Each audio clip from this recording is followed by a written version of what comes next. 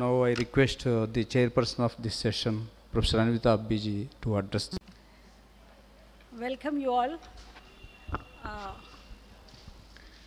I'm very happy to see that quite a few of my friends, colleagues, scholars all over the country as well as from Delhi are here. President साहब ने बहुत ठीक कहा, प्राण जाए पर वचन न जाए वाली बात को दोहराया उन्होंने, और ये एक बहुत बड़ी बात है कि क्या है हमारे वचन में जो प्राणों से भी ज़्यादा बड़ी चीज़ है। और हम आज के इस सिम्पोजियम में सेकेंड हाफ में दूसरे सत्र में इसकी बात करेंगे कि मिथ्स और टेल्स और नैरेटिव्स इतनी इम्पॉर्टेंट क्यों हैं कि वो हमारे प्राणों से भी ज़्यादा बड़ी मानी जाती हैं। But to begin with, I would like to introduce you to the fact, which perhaps not most of you know, that India represents 7 language families. They are Indo-Aryan, Dravidian, Austroasiatic, Tibeto-Burman, Tai-Kadai, Great Andamanese, and Unge Jarawa, which perhaps belongs to, it is not being sure, but perhaps belongs to Austronesian language families. So there are 7 language families, and under each language family there are large hundreds of languages, except the languages spoken in the Andaman, which are not in hundreds. However, with this kind of multiplicity and diversity, obviously India has been known all around the globe for its richness of languages. Ethnologue lists 454 languages. And according to 2001 census, mother tongues in India are 1,576. That's a large number of mother tongues. Now the question is, people call them dialects or speech forms, but as the president of the Sahitya Academy also informed you that each speech form is a language in itself because it's complete in the community it is spoken. All India Radio broadcasts its programs in 146. And newspapers are published in 101 languages. However, as I said, if there are 1,576 mother tongues and 454 languages, all of them are not written down. And there are very few, in fact, that are written down. And our research shows that those languages which are spoken by less than 10,000 speakers are not even reported by the census, which amounts to more than 156. And largest number of these languages which are spoken by less than 10,000 speakers are spoken in Jammu and Kashmir. So these are few glaring facts in front of us which motivate us to study them, to research them, to bring them in the ambit of the written forms, because most of them are unwritten. Writing in India can be associated with the Indus civilization around 4,000 years ago. However, definite evidence which finds its continuity till today are the Brahmi scripts and the Kharoshti, dating back to roughly 500 BC. The two scripts which finds parallel development. So India has not only been marked by multilinguality, but also by multi-scriptality for thousands of years. While Indian scripts developed in their multiple avatars, I should say, flourishing from Hindu Kush to the southern regions, or from eastern coastal regions to the western coastal regions, enshrining various speech forms, much was left out. Small speech communities belonging to ancient civilization and traditional societies preserved their speech forms in spoken forms, maintaining oral tradition. The word of mouth or spoken word in these communities was more sacred, more intimate, and more secular than any written one. Our spoken world is larger than our written world, once Uday Narayan Singh said, and I still remember that, and it is very true. There are more unwritten languages in this country than the written ones. If India is to be known for its variety, it is these spoken forms which gives its diversity and variety. The spoken medium, surprisingly, has also given these languages sustainability over thousands of years. And that is what has to be studied, that how they have been retained despite the globalization and other economic forces which go against the current. Conversely, the fear of endangerment that is looming large on our head is also due to the emerging possibility of losing these speech forms in the wake of hegemony of scripted languages. When linguists show their concern over the endangered languages, it is primarily of those which have been spoken for a long period, have been part of a national heritage, and a storehouse of environmental and biocultural diversity. The speakers of small and neglected languages. Who are these people?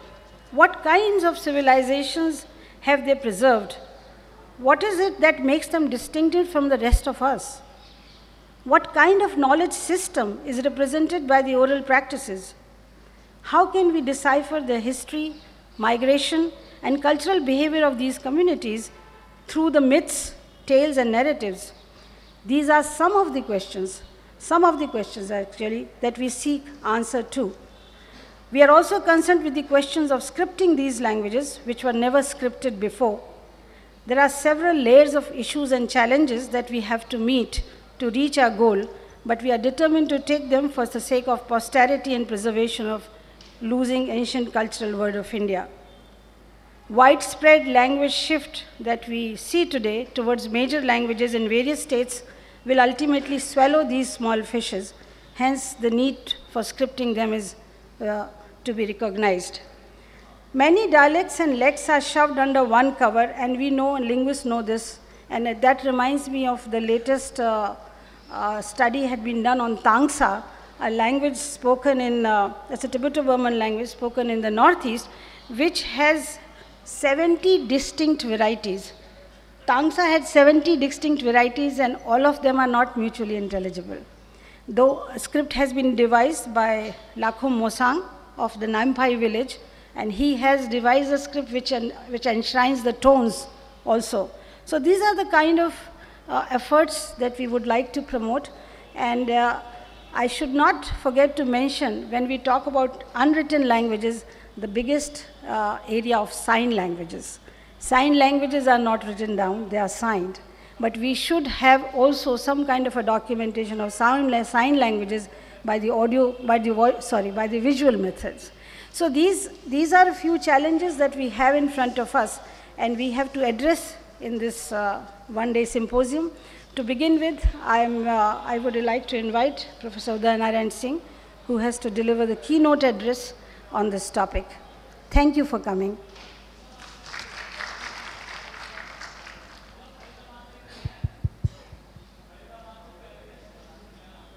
Thank you, Anvita ji.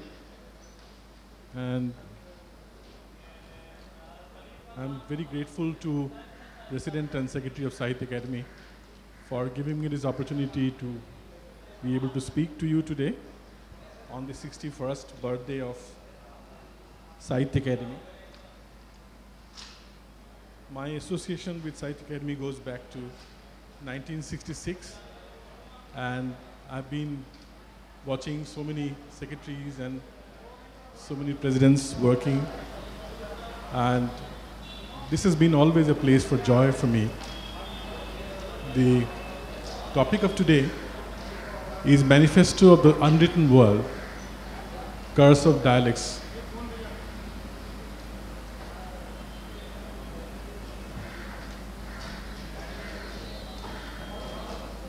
The important thing is to understand the pain of not being able to write.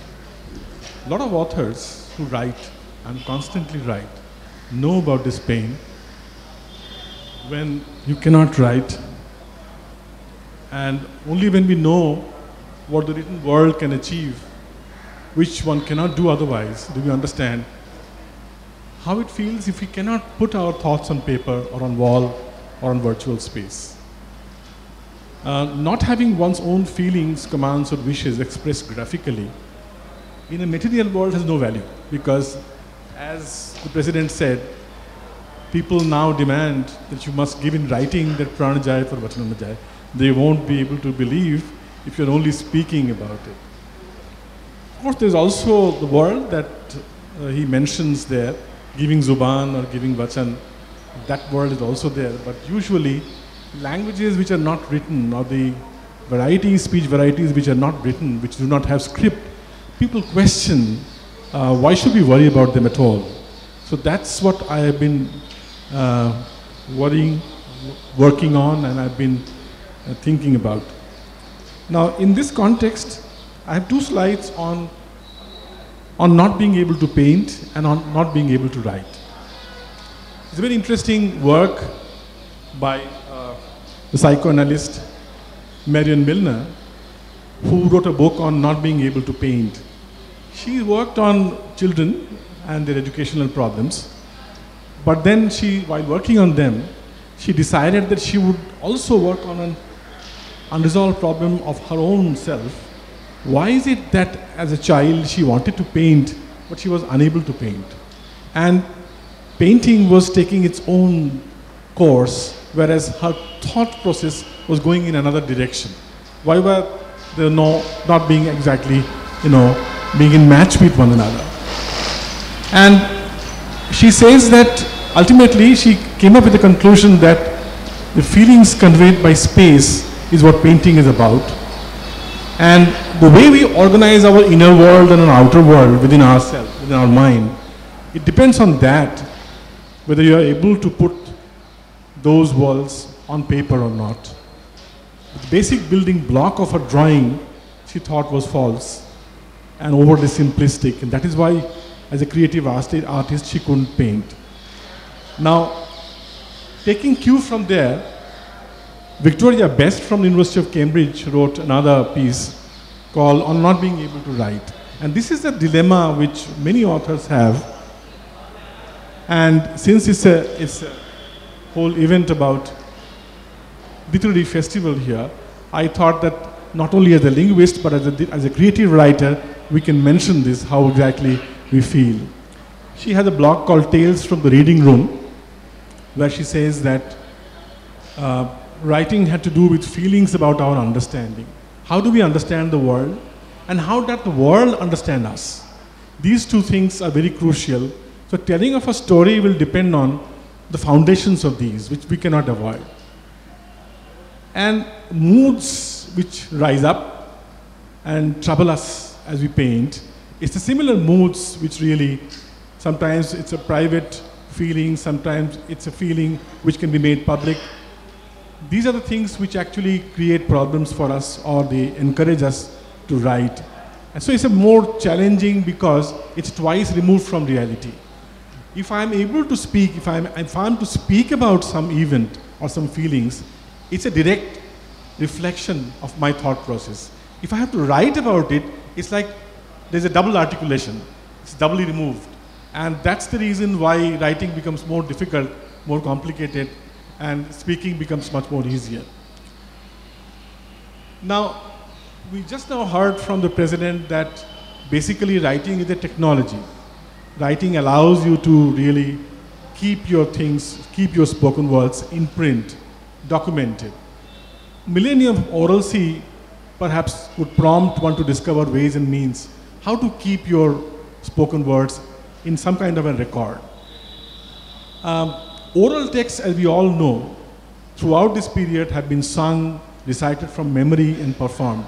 Even today, Raja Salhes in Maithili, or Lorikayan, or Chandrayan in Rajasthan, all these are actually sung texts. 7 days together, you will sing these oral epics. And some of those texts are very complicated in terms of the structure of a narrative, but and also in terms of what exactly they wish to say, because they talk about the class struggle, they talk about the uprising of the lowly against the oppressing zamindars. All these are depicted in the oral epics, which we have mentioned here, or Naika Banjara, for instance. But these are also parallel things which have been happening where nobody cared to write about them. It's only later that we have Manipadma in Maithili writing about it, or Vijayadan Detha in Rajasthan writing about it. Otherwise, they have always been, for thousands of years, remained in our oral tradition. So writing has emerged only as a technology to keep in record whatever was being said. Assuming that writing is only a technique of rendering spoken word, the question is, did the technology come from our own aesthetic inclination towards line drawing and painting? Encyclopedia Britannica says, yes, that's true. Writing appears to have evolved from an extension of picture science. And in such schemes, we really directly, iconically represent something or some action. And then the word that bore that meaning became the symbol for that. Wherever we have extensions of meaning, we had modified that particular thing. And perhaps the Chinese characters or the character writing, the hieroglyphics are the best examples of that kind of attempt. So there are no historical records to tell us if writing was a chance discovery of human beings or an answer to man's creative urge. Just as we don't know, we can only make an intelligent guess about that. My conjecture is that this was man's conscious attempt to get rid of the first curse of dialects. What is the first curse of dialects that I mentioned here? The first curse of dialects is rapid fading. Whatever you say in this room, whatever is being said at this point of time in this room, in next 1 hour, this will fade out completely, disappear completely. This will not remember, except in your memory, or unless, of course, if you keep a written record of whatever I've said, whatever anybody has said. So rapid fading is the first curse of dialects. And if you want to get out of that, get rid of that curse, then the only way for you would be to write, because the technology didn't allow us to do anything else earlier. Now, of course, you have the radios, you have recordings of various kinds, you have the online expressions, you have so many other methods of really keeping record of the spoken, but not earlier. The second curse of dialects is, I would call, groundedness. Writing came because man's attempt to rid himself from the second curse of groundedness. Earlier, communication was an oral matter. That is, whatever you communicated, it had to be situated in a given space. And you have to be near the person to be able to understand what he's saying. Quite often we would see that a lot of people are gathering around a particular author or a particular scholar, a particular headman of a particular community, to be able to have a very clear hearing of what exactly she is saying or he is saying. So groundedness was very important criterion. Now, writing as a technology allowed you to be away from that curse. You do not have to be grounded. Whatever Tulsidas has written at a particular point of time, I don't have Tulsidas around me now, but I'm able to read. So you are not necessarily going to be grounded. So that allows you to get out of that curse. So in a way, man being a logocentric animal, this was man's discovery of foregrounding the logos, foregrounding the written word. Then the third curse of iconicity, I would say that a written world is such that where there is a precedence of texts, one text precedes the other. There are references, there's a whole chain that builds up. That is, when you're writing today, you cannot write without reference to what has happened earlier. Your references always go back. So even if you want to have an epic writing in Kannada, where you want to have Arjuna at the end of the story as the king, rather than Yudhishthira becoming the king in your kind of Mahabharata, still your Kannada Mahabharata has to refer back to the earlier Mahabharata in some ways or the other. So therefore, the iconicity factor, where writing is derivative, which is why the translation, when we are talking about the derivativeness of the translation vis-a-vis the original text, that issue also opens up another whole paradox. So as we know, transliteration, that is whatever we speak, we are talking about the oral epics, how to write them up, how to create a script for that. But this trans that we are talking about, that is taking it across, taking this beyond, taking this through to the other side, go beyond, that derives from Latin, and I think that is a big challenge for any of the groups, for whenever we are talking about the oral literature. So as iconic expressions, writings have this burden of both hiding and expressing meanings. She opens herself up to numerous interpretations, just as painted images do. Writing at times begin practicing brevity, much less symbols and signs for something that was spoken with so much of eloquence. You know, this is a very important thing. We know Swami Vivekananda basically because of his eloquence. Anybody who has heard him speak would say that whatever he wrote is no match to what he spoke, because that speaking, mesmerizing speaking style of being on a dais and being able to speak is so very different. So therefore, eloquence is a very important thing. And quite often in writing, whatever you spoke, you write in half a page on what you've spoken for 2 hours. This happens quite often. So therefore, this brevity which comes in writing is a very different kind of category altogether. Whereas spoken word is very different word. And spoken word, there is no constraint of time. Nobody is in a hurry. Nobody says, I give you only up to 11 o'clock to speak, so you must speak and finish your lecture by 11 o'clock. The spoken world is very different. We are today living in the written world, and therefore we have this practice of time-boundedness, brevity, etc., etc. All these are very crucial matters. So speech is minimal and writing elaborates it, and that's also what we have seen. The Paniniya, Ashtadhyayi, which is full of the sutras, which is full of the brevity, requires so much of tikakaras to be able to expand it fully. And yet, on the tika, there are further tikas. So you can see that written world is a very different thing. It's a very different kind of tradition, whereas in case of spoken word, all we need to do is, if you look at the Javanese Mahabharata, where you have the 5 Pandavas going around the jungle. So now the jungle doesn't exist, so they're going around the city of Simhapura or Singapore, and then one Pandava brother is saying to the other, do you see these tall buildings? What happens there? Why are they so tall? Why are they taller than the trees? And Javanese Mahabharata then starts interpolating a lot of very interesting stories which are to do with today's world into Javanese Mahabharata narration, epic narration. So the narrative epics are very different. They keep changing every time you narrate it, to situate it also, to make it relevant. Sometimes if they're being used as an election strategy, as a strategy for propagating for a particular candidate, then that particular story or epic narrative will include some qualities of the particular person who is standing in the election, and so that how you should support him. So there are many reasons, many reasons and many occasions for them to do that kind of interpolation. The curse of historicizing civilization is what I have a slide here about. The speech communities that had discovered writing for themselves are the ones which always attracted historians, merely because they present records and evidences. And spoken word never cared for evidences. They never cared for maintaining the written record, the records of any kind. So usually in that case, that is the reason why they were dubbed as primitive vernaculars.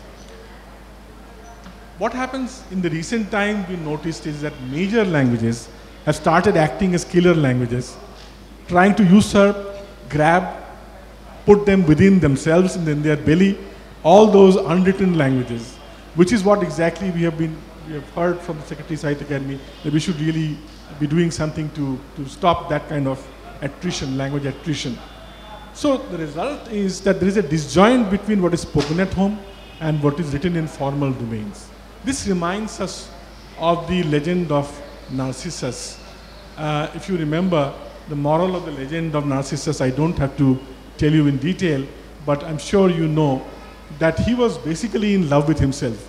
All our major written languages are not really concerned about the others, about their neighbors. One doesn't read usually these days what is being written by the neighboring languages.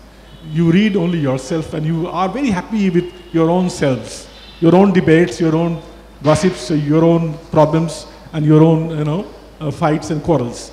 So the problem is that they're almost like the Narcissus situation, where he drives away the echo who has fallen in love with Narcissus, until one day we have Nemesis who comes and realizes that this chap must look at himself to be able to realize what he is like. And only when he realizes in the water reflection himself that he dies, disappears. So that's exactly what's happening. So the looking within yourself, not across, not beyond, not using the word translation, transliteration is what going to kill you, actually, ultimately. It's a very problematic thing for major written languages also. So there is a lesson for the written languages as well to be able to understand that. And I think here I would like to remind you of what Tagore had said about civilization. He says that all of us have really started building walls around ourselves. We have actually seen that the civilization of ancient Greece was nurtured within city walls. In fact, I'm quoting from Tagore, in fact, all the modern civilizations have their cradles of brick and mortar. These walls leave their mark deep in the minds of men. They set up a principle of divide and rule in our mental outlook, which begets us a habit of securing all our conquests by fortifying them and separating them from one another. Therefore, we divide nation and nation, knowledge and knowledge, man and nature. He says this in his very interesting work on series of lectures he delivered in the USA called Sadhana. And I think this is very crucial for us to understand that the manifesto of an unwritten civilization should be very different from the manifesto of the written civilizations that we have been talking about so far. And the manifesto, as it started being used, one of the most important use of the expression of manifesto was the expression when you have poet Filippo Thomas Marinetti in Italy talked about the futurist manifesto, where at the turn of century he advocates rejection of the past to bring in modernization and cultural rejuvenation, because he thinks that the most important thing that will happen in the future is the speed, is the machinery, is the violence, is the usefulness, and the industry. These 5 elements will dictate to you how exactly your future will be shaped. And therefore, he talked about the futurist manifesto. Now, we know about the Bhadralok writing, Bhadralok poetry. In Bengali, we have talked about in our earlier essays, Adho Adho Bhav and Godo Godo Bhav. The people have been writing insipid poetry basically in that particular manner. And it's only when you have a group of people who have completely divorced from that tradition, somebody led by Michael Madhusudan Dutt or somebody led by Dirozio, that you have a great poetry in Bengal which started appearing at one particular point of time. So that is one thing which I just wanted to mention about the Futurist Manifesto. The Futurist Manifesto has said lots of things about this speed and violence at a point of time when they didn't even know that there's going to be a Russian Revolution, there's going to be 2 world wars, etc., etc. So it's a very interesting thing how exactly poets can foresee the things that are going to happen in the next few decades. And unfortunately, it also eulogized the hygienic properties of war and violence. So that is one problem with that Futurist Manifesto, because the poet concerned had also encouraged or supported or showed why violence becomes very important. Would the new manifesto of the unwritten literary expressions like to create new genres and narratives? This is one question I thought I will throw it to the audience and let us ruminate on that. Can we think that if we are going to encourage this unwritten world, in their manifesto, new genres will emerge, new expression styles will emerge, rather than the typical genres which have been fossilized so far in the written world? Shall the unwritten languages give primacy to speaking or emitting meaningful noises at their creativity? Or their creativity must have to do with the deployment and manipulation of noises and performances accompanying them? What could we say about this kind of noises? Art of noises is something which a lot of people have been worrying about at one particular point of time.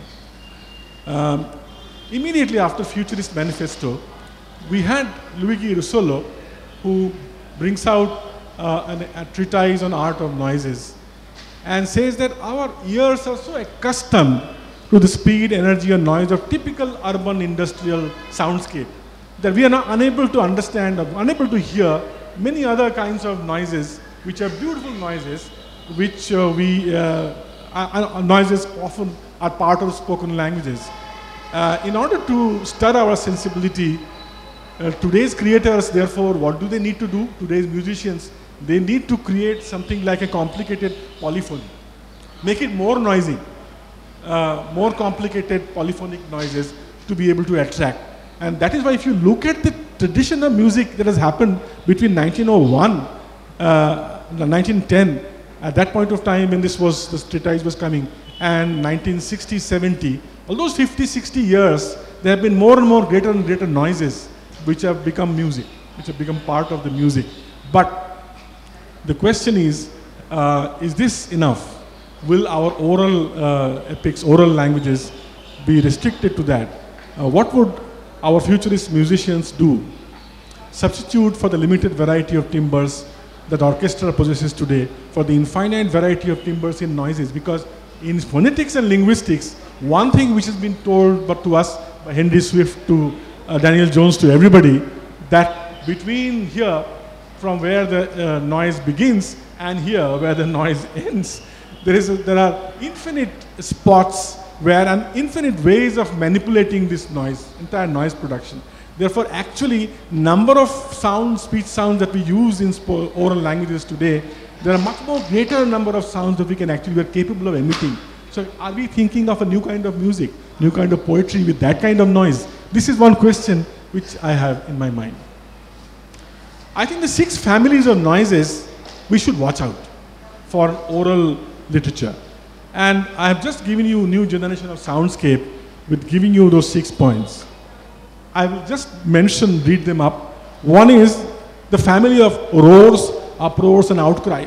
I don't think you should be surprised to see this, because if you look at the music today, many new kind of records which are coming from many African languages, many African traditions, where they're mixing that tradition with their way of singing in English, their way of bringing their own style of singing into our own soundscape. You can hear that, roars, uproars, and outcry, noise of surroundings and thunderings, plosions including explosions, banging, clanging, and rattling. The percussions that we use these days, we have, of course, very sophisticated tabla and dholak and other kind of percussion instruments, but I'm sure you will notice that these days more and more newer kind of percussions have started appearing. So booms, bursts, and blasts as captured by human voices. Second is whistling and hissing. We've actually been imitating from the oral culture. Whisper, sighing, murmuring, humming, rumbling, mumbling, muttering, gurgling, chuckling and cackling, screeching and creaking, rustling, buzzing, noises emitted when one beats on metals, wood, skin, stones, pottery, voices of animals of various kinds, shrieks, wails, hoots. All these will become part of the oral narrative, oral epic of the unwritten world. There are infinite possibilities, basically, that I mentioned here. Future creators should strive to replicate these infinite timbres in noises as they compose newer kinds of entities which defy our traditional categorization.